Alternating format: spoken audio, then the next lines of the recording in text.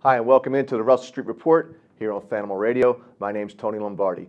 Today we have a special show. We're going to be joined by the Ravens Executive VP and General Manager, Eric DeCosta. Eric, welcome into the program. How are you today? I'm doing great, Tony. How are you doing? I'm doing great, thanks. So a lot has been going on so far this offseason. You're first as General Manager, and I've been listening to some interviews with John and with Steve, particularly about the inside linebacker position and the combination of Patrick Onwuasor and Kenny Young. And they seem pretty confident in that tandem. Talk about those two guys playing together, and do you share that same confidence? Well, I think both guys have shown us that they can play winning football last year. Both very good athletes. We love their passion for the game. They've both had outstanding off seasons, and both guys move very well in space. And the game of football has changed over the years. Being able to run and bend your knees and play in space and cover running backs and cover tight ends, that's a really, really important part of the job. Both guys have a knack for making plays. Both guys have played well on special teams. And we're excited about the group. I think, Wink Martindale, Mike McDonald, those guys are outstanding football coaches, and those guys are going to do an outstanding job of getting our linebackers ready to play games on Sundays. Now, speaking of Wink and coordinating a defense, one of the things that was important to him in the past is having that leadership on the field, leadership that came in the forms of CJ Mosley and Eric Weddle. Both of those guys, as we know, are gone, and both of them wore the green dot at some points in 2018. Talk a little bit about Patrick Onwuasor taking on that additional responsibility of wearing the green dot and being the captain on that defense. Well, I think, first of all, we're not sure who's going to wear the green dot. Okay. We'll certainly have different people wearing the green dot throughout practices and games, preseason games, regular season games. I think that's going to be determined at some point. But Peanut's a guy that has had some experience doing that in the past. I think, whoever it is, they'll be prepared. That's just something that kind of happens over time with practice, with repetition. And until you've won the green dot, you haven't won a green dot. So the idea that we'll have somebody ready to go will certainly be the case. There's always going to be, anytime you lose valuable leadership on defense, there's going to be a learning curve. But we're confident that we've got the right guys on defense to pick up the slack and put us in position to be able to effectively run the defense. Eric, staying with the linebacker position, you drafted a couple of guys a couple of seasons ago, Tyus Bowser and Tim Williams, and they haven't quite performed as expected. What have you seen so far from them in this offseason and their developmental process that can give fans some confidence that those guys can perform to their potential this year? Well, we're very excited about both guys. And what we've seen over the years is players, when they get the chance to play, they'll, if they're the right type of guys, they'll improve and develop very quickly. And we've seen that happen on defense over the years with a lot of players on our scheme. Both guys have had very, very good off seasons. And watching those guys work over the last couple of weeks, I truly believe that each of those guys will be productive football players for us this year. In Tyus, you've got a really, really good athlete who can do multiple things. He can play in space. He can rush the passer. He's got a very good skill set for our defense in terms of playing multiple positions. In Timmy Williams, you've got more of a traditional edge pass rush type of guy. He's shown us a very good first step, ability to bend and close on the edge. We're excited about both guys. We think their future's now, and they're going to hopefully become the players that we thought they would when we drafted them. We're speaking with Eric DeCosta, Executive Vice President and General Manager of the Baltimore Ravens. Eric, you made a splash signing this offseason, which really isn't typical of the Ravens, with Earl Thomas. What about Earl attracted you? And talk a little bit about the off-the-field kinds of things that he brings to the table, to the team, that might fill in some of that leadership gap that maybe vacated when Weddle and CJ Mosley left. Well, Earl, first of all, was a guy that we scouted at length coming out of the draft when he came out of Texas, and just a sensational football player, defensive player, really fits the mold of the traditional, Baltimore Raven type player. Playmaker, aggressive personality, fast, alpha, leadership on the field. We've played against him several times since he's been in the league. Always been very impressed with him, what he brings to the table in terms of secondary play, but also just total defensive play. And so, in looking for players that we thought had the chance to really impact our defense this year after we lost CJ and Suggs and Zadarius and Eric, I think Earl really stood out as the one guy that could come in and really not pick up some slack, but pick up a lot of slack. He's tremendous appetite for the game of football. His passion is quite evident. He's a playmaker on the back end with ball skills. He's a good support player. He's a blitzer. And he's a guy that other guys can follow. And so we're very excited about what he brings to the table. We had a chance to watch him last week compete a little bit. And just the one thing that we saw last week was his speed and his burst and his ability to accelerate the football. We're very, very excited about that. Most really good defenses have a player like him, and we think he fits us very well. Now talk a little bit about how the tandem of him along with Tony Jefferson, because no disrespect to Eric Weddle at all, because he's a great football player for the Ravens, but it seems to me that Thomas and Jefferson are more complementary than Eric and Jefferson. Well, I think Earl's a guy that can do a lot of different things. He can play in multiple roles. I think Tony can play in multiple roles as well, and I thought Eric could do that as well. There's certainly different types of players. Eric Weddle's probably one of my favorite players that we've had here, just from a personality, leadership ability, everything that he brought to the table in terms of a leader on the field, off the field, in the locker room, and then his ability as a football player. So with Earl coming in, obviously no two players are exactly alike, but having seen Earl, we love what he can bring on the back end as a high safety, as a low safety, his ability to play multiple spots, his ability to play very, very fast as a guy that can do a lot of different things for you. We just think he complements our defense extremely well. And with Tony's another guy that can be used in different roles. Both guys, I think, have great leadership ability as vocal guys who can get people lined up and also lead by example on the field. So we love our back end. I personally believe we have one of the deepest secondaries in football, and hopefully that really helps us win some football games this year. Eric, another guy you brought in this offseason, Mark Ingram. He's got over 7,600 yards in his career from scrimmage, 55 touchdowns in 8 seasons. What attracted you most to Mark? Well, we think he's a really good scheme fit for our offense. Some of the stuff that he did in New Orleans with their offense really kind of fits what we do. Again, a guy that we knew a lot about. We scouted him also coming out. He was a player that we really liked. And what's interesting about Mark is that, for a guy as established in the league, he's a good fit for us because he hasn't really beat his body up quite a bit with a tremendous amount of carries. He's been in a part of a rotation. His best football has been probably over the last 4 or 5 years. He's a guy that before Alvin Kamara went to New Orleans, he was very much used in the passing game. He's got great feel as a route runner. That's a very underappreciated part of his game. He runs very hard. I think he's got vision. He's been a productive player for the most part. He's been a durable guy. And also a player that we knew a lot about with his Alabama ties. This is a guy that we felt like we knew inside and out personality-wise. We also had the chance to vet him using players like Willie Snead, Ben Watson, who know Mark extremely well. And it was very clear to us when we brought him in. Again, a great fit personality-wise. When we've had success with unrestricted free agents, oftentimes a big part of that is personality. And we saw that with guys like Brandon Carr and Eric Weddle and players that we bring in. If they've got the right kind of mentality, they're a great fit for us. And we think Mark is that type of guy. During the second wave of free agency, when comp picks didn't factor in, you guys brought in Pernell McPhee, Shane Ray, and Michael Floyd. Talk about the rationale behind all those signings.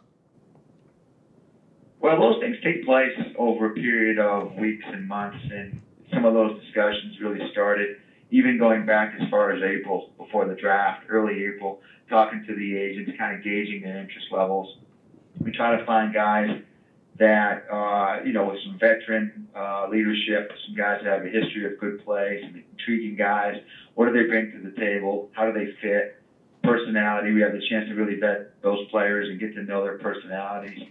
And then look at the value. How much value could they conceivably bring to the team? What's their upside? What's the cost going to be? And in each case, with all three of those guys, obviously with Pernell, we knew Pernell. We know what he brings to the table. We love what he did last year, albeit in a small sample size of about 250 plays or so. We love what he did last year for Washington. We love his personality. He knows our scheme. He knows this building, and that was an easy move for us to make. In terms of Shane Ray, he's a guy that has had a checkered career with injuries, but again, a guy that we scouted at length when he came out, and another skill set where this guy can play as a outside linebacker, as a sandbacker. He can drop, he can cover, he can rush the passer.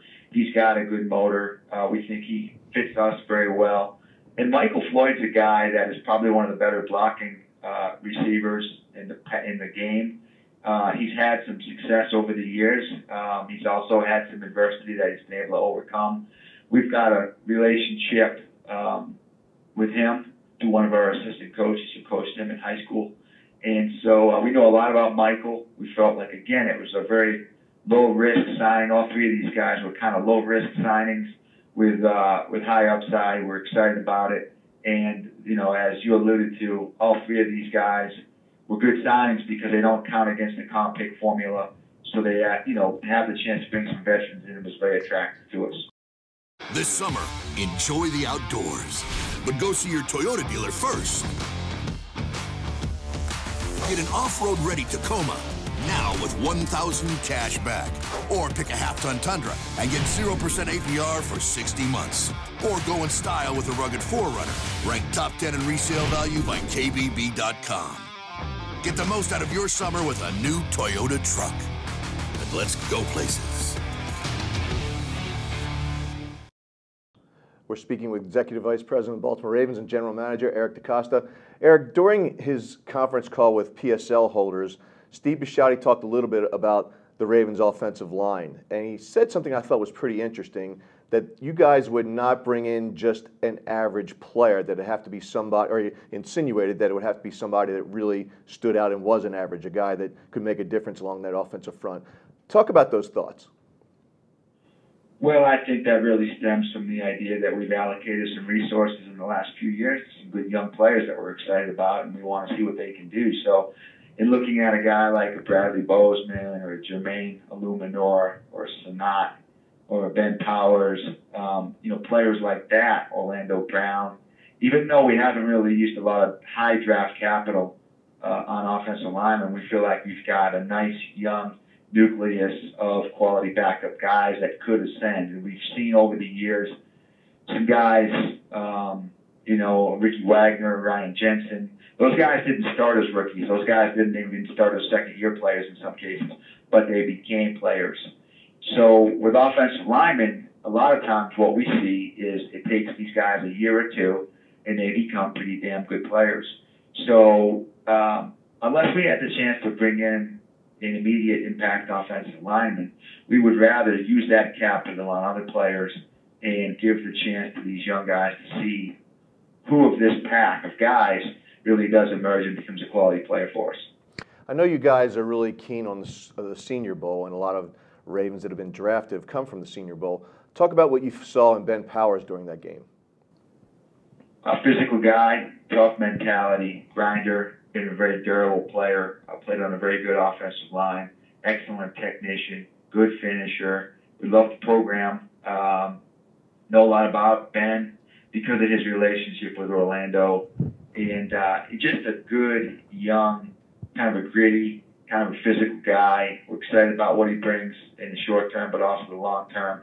Kind of fits our mentality as a person, as a player, and as a skill set guy. And so we're just excited to see what he does as he gets thrown into the mix.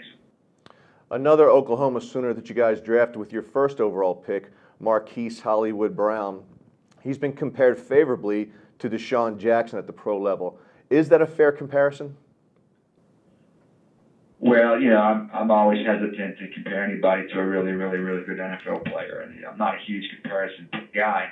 But what we saw with Marquise was a game breaker, a player that could do things in space and also down the field as a vertical wideout. You know, and most guys, most receivers typically get pigeonholed as being a vertical guy or being a run after catch, underneath, inside player. And I think despite, you know, Marquise's smaller stature, he's a guy that has shown the ability to make plays down the field. He's also shown the ability to catch the ball underneath, to take a reverse, to take a screen, whatever it is. He's shown ability and flair to make big plays. He did it 2 years in a row. We're very excited. He was a dynamic player to watch on tape. One of the more fun guys that we've seen over the last couple of years with the ball in his hand. And just a really consistent player. And for a smaller receiver, what we also love about him is his ability to consistently catch the football, which is a really important part of that position, obviously. So we felt like we were getting a very complete player and a guy that would make us better and would allow us to keep a balanced field and not allow the field to be shifted towards the quarterback. We're speaking with Eric DeCosta, Executive Vice President and General Manager of the Baltimore Ravens, here on Fanimal Radio. This is the Russell Street Report, and I'm Tony Lombardi. Eric, before we went to break, I talked a little bit about Steve and his belief that nothing's really changed in the building with respect to you being general manager versus Ozzie being general manager. But I wanted to ask you, there's a lot of people that wonder about Steve's involvement in personnel decisions. And from my experience with you and with him, I feel like he is sort of like a guiding influence, a guy that maybe stirs the drink a little bit and gets you guys to think outside the box. But if you could explain to our fans, what is Steve's involvement in personnel decisions? Well, the thing about Steve, he's a great communicator, and he's a guy that can look at a lot of different situations from a different angle or through a different lens. He's a great sounding board for me, and I think a great sounding board for Ozzie and John and Dick. And we really do have a great working relationship, all of us, where we can talk about decisions and look at things in a lot of different ways and come up with the best strategy that really fits for the Ravens and fits for me and for John. And I think in Steve's case, he's got great common sense, and he's got a great sort of simple view of things. And he's not an owner that's going to meddle in any respect, but he's somebody that I can call and ask an opinion about something. He's got a great feel for the economics of the game and the salary cap. He's got a great feel for personnel and for the draft and for trading and things like that as well. And he's also a great negotiator. So he's able to really provide me with a couple different ways to attack a problem, whether it's with a team or with an agent, questions to ask, maybe a strategy to use, different things. He's also great in terms of assessing people, interviewing prospects. I've gone to him in the past with a specific player in mind and said, what questions might you ask, or how can we get the answer that we're looking for in terms of this specific issue? So Steve is a great part of our partnership that we have at the executive level, and he's very valuable to me and everybody else. He's not somebody that's going to make any demands or anything like that. He's not involved in the minutia of personnel. He's not scouting or evaluating players. But he's somebody that's had a high degree of success in the business world, using a lot of different skills that he has, and we would be foolish not to rely on him at times. I'm asked often, Eric, about the Ravens' 2019 season and what's my outlook for the season, and it always seems to parallel Lamar Jackson. What did you guys see in Lamar Jackson, and do you thought that he would be the right successor to Joe Flacco? Well, he's got an interesting skill set. He's an exciting young player. He's a tough player to defend against, and we're just kind of scratching the surface as to the potential for the offense. He's shown leadership. He's got an infectious personality that other people want to follow. He's got a great work ethic. And we think he's going to get better. We think the sky is the limit with Lamar. We put some really interesting players around him, and we think that it's going to be a tough matchup for defenses around the league. And we think that we're kind of doing things a little bit differently, quite honestly, than most of the other teams, and that's exciting to all of us.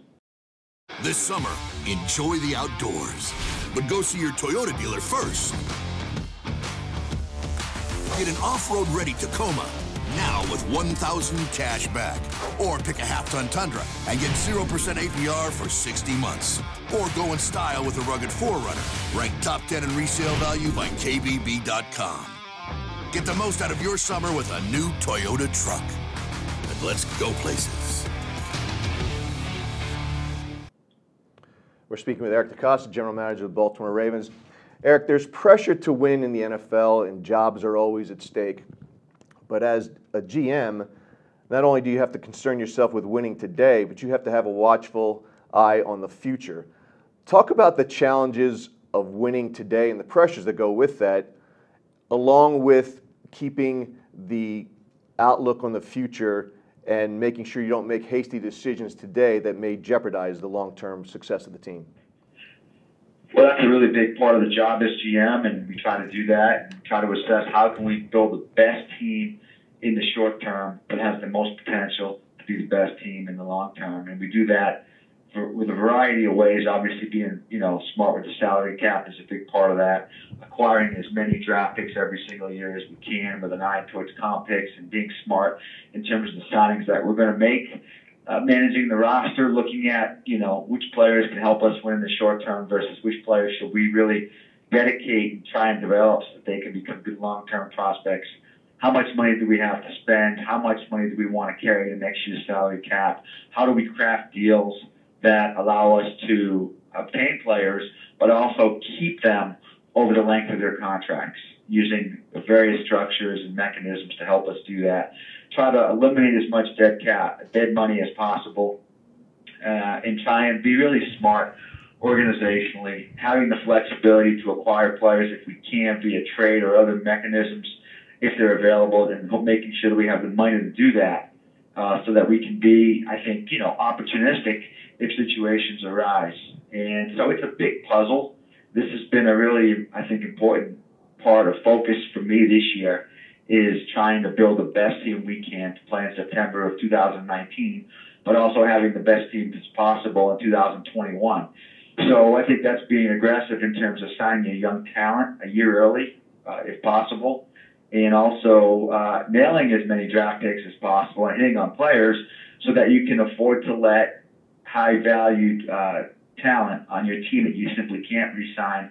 You can let that talent leave and then replace via the draft. So there's really no right way to do it. It's a gut thing. Some of it is objective with the salary cap, but also it's nuance, it's decision making, and it's just trying to do what you can to build the best team as possible. Some players, despite posting impressive stats, are more concerned about the plays they left on the field. And as an executive in the NFL, I kind of see you as being that kind of person, always self-scouting. Talk about the self-scouting that is done at the Castle and how brutally honest you guys are with each other with the hopes to improve. Well, there's nobody who puts more pressure on himself than me. And having been a part of this organization since 1996, I personally feel a tremendous responsibility to the fans to succeed and to build the best team, to build a team that the fans can be proud of every single year. And, that's a motivating factor for me every single day. That's what keeps me up at night. And so a big part of that is self-scouting, looking at the decisions we've made, good decisions, bad decisions, trying to be as brutally honest as we can. That also means that I'm going to challenge my scouts and staff to be the best that they can be, so that we understand that as good as we think we may be, there's always a lot more room to be even better. We're fortunate that we've got an owner that really does preach accountability and transparency and honesty, and that permeates throughout the entire organization. And so John and I will have good discussions about the future of the team and decisions that we make that are good decisions, bad decisions.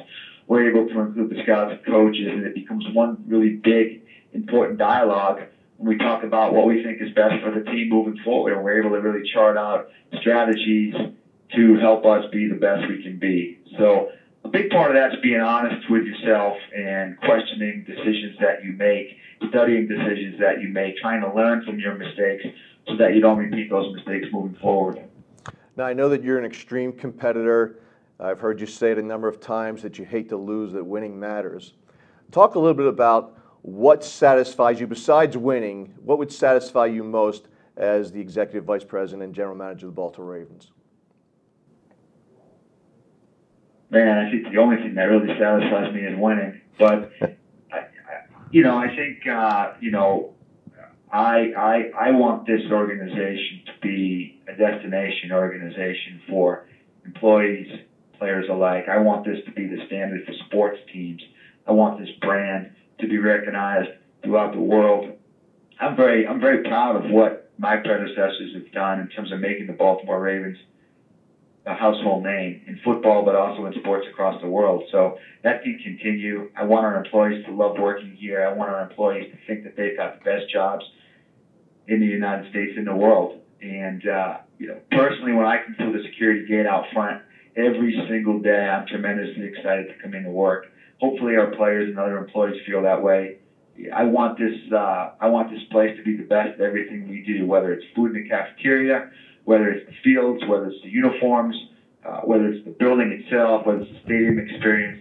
There's no reason why the Baltimore Ravens can't be the best. And there he is, Eric DeCosta, Executive Vice President and General Manager of the Baltimore Ravens. Eric, thanks so much for joining us today. Take care. Love you guys. All right. See you, Eric. See you. Well, that's our program today here on the Russell Street Report, heard on Fanimal Radio. Special thanks to Eric DeCosta for joining us today. Hope you guys enjoyed the program, and we'll see you next time.